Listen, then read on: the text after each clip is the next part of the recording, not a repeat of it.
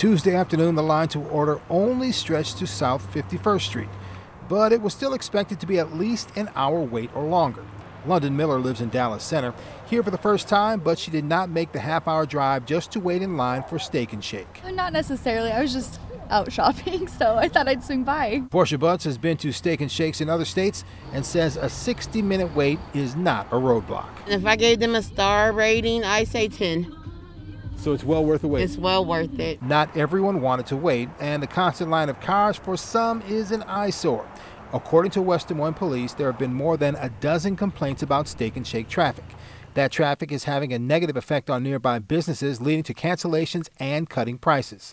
West Des Moines police say officers are working with Steak and Shake and the other businesses as well as public services to remedy the problem as best we can.